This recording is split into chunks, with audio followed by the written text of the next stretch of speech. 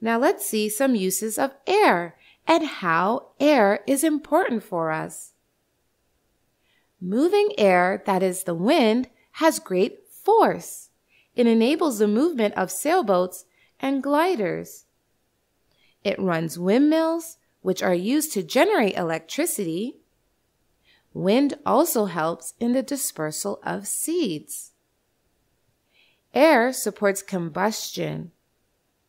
That is, combustion or burning is possible because of air and more precisely oxygen in the air. If there is no oxygen, there can be no combustion. Let's see an activity to prove it. Take a burning candle and now invert a glass over it and observe what happens. After some time, the candle will go off on its own. How did it happen, or why did it happen so? It is because the combustion uses oxygen in the air, and when all oxygen is used from the air in the glass, the combustion stops by its own, as there is no oxygen left in the glass.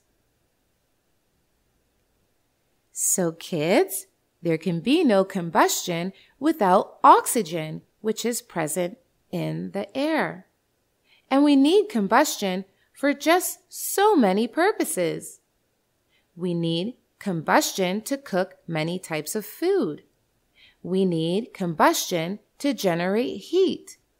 We need combustion to produce electricity in thermal power plants. We need combustion to run many industries and even run vehicles, as engines of vehicles too run with the help of combustion of fuel in them. Even for hairstyling, we use hair dryers to dry and style our hair. Air is used to keep us warm too. Woolen clothes are worn because there is air trapped in small places in the woolen fabric. So kids, today we learned a lot about air, and we should do our best to keep it clean and fresh. Now go ahead and take a quiz to learn more.